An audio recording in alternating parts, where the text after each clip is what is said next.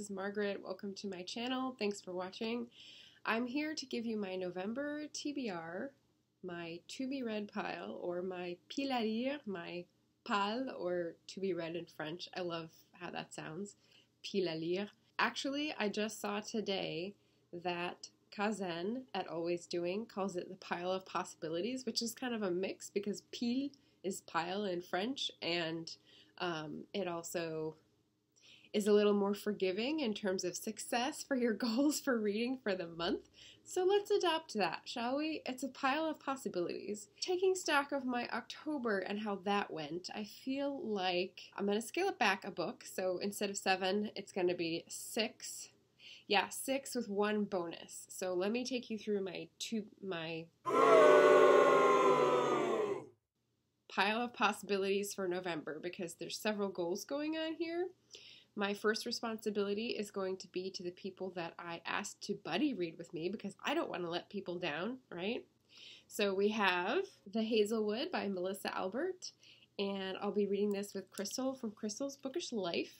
I have to finish this before I record it, and I head down to California mid-month in November, so this should be an interesting one. I've seen mixed reviews, but I think I'm still gonna like it. I'm pretty open to it.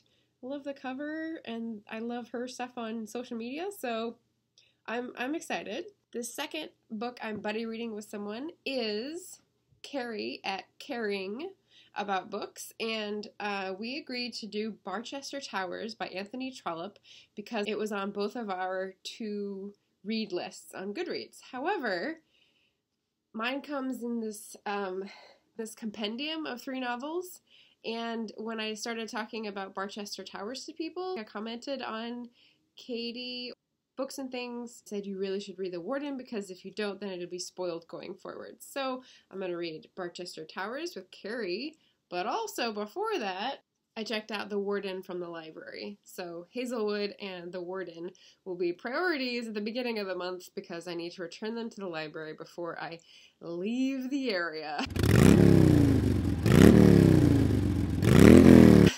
Before I skedaddle to California.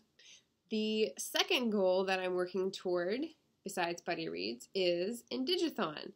So I definitely saw this over a month ago and forgot about it because there have been so many videos and things and tasks going on. Brody at Et2Brody and Michelle at There Wants Another Letter are 2 great Indigenous creators on YouTube, and they have a bingo card, which I'll flash up over here. And I had prepared for at least a couple reads from this on my story graph, which is kind of like Goodreads, but it's a new version that's supposed to be a whole lot better and run by better people than Amazon, so go check it out. There's a beta version out called beta.storygraph.com, so definitely sign up, find me there. But yeah, they have a native challenge, a native reads challenge as well. Anyway, lots of things going off for native voices, and the Indig-a-thon, I have 2 that are going to fit. And one is the book by a non-5 civilized tribes read. I think it's the prompt that it satisfies. And I got it from the library. It's called Under Nushagak Bluff by Mia Heavener. She is an Alaskan writer. Should be good. I think it's a middle grade. I think it's a younger, aimed at younger ages, but that should be good for me because there's a lot going on this month. The second book is a double dip, so this is going to be a nonfiction for Indig-a-thon as well as nonfiction November readathon. So let's see. Killers of the Flower Moon by David Gran.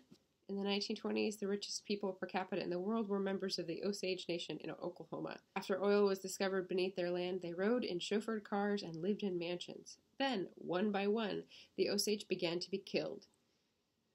The case was taken up by the newly created FBI and its young director, J. Edgar Hoover. So I don't know about this case at all. I've heard tons of good things about the book's investigation of this, and I'm very much looking forward to this because then I will also finally get to watch Native Lady Book Warrior's video with the spoilers, which I've had on my to-watch list for like 2 months. So, yeah. I'm looking forward to that. The other book I have for nonfiction November, so there's 2 for Indig-a-thon and 2 for nonfiction. is Sister Outsider by Audre Lorde, and this is a collection of essays by this Black intersectional feminist creator that has been recommended to me by a dear friend who used to be my boss. So I wanted somewhere to start with Audre Lorde, and this is what was recommended. So I'm finally getting around to this. I forgot to mention all of the sources of my books. I don't know if I need to do that going forward, but just in case I decide in editing that I do, this was new. I bought it. Support the creator. The shoes on my feet, the clothes I'm wearing, the rock I'm rocking. This is used. I bought it from Backstory Books. Library book. Oh, got so long ago I don't remember. Oh, yep, got it from Another Read Through. Library book. Yes. And then my bonus should be an easy one. So I started, but I haven't finished. Savagery by J.C. Mehta. She's a local poet, and so I got this new at her reading at Another Read Through last year, and I think November would be a great day to read that.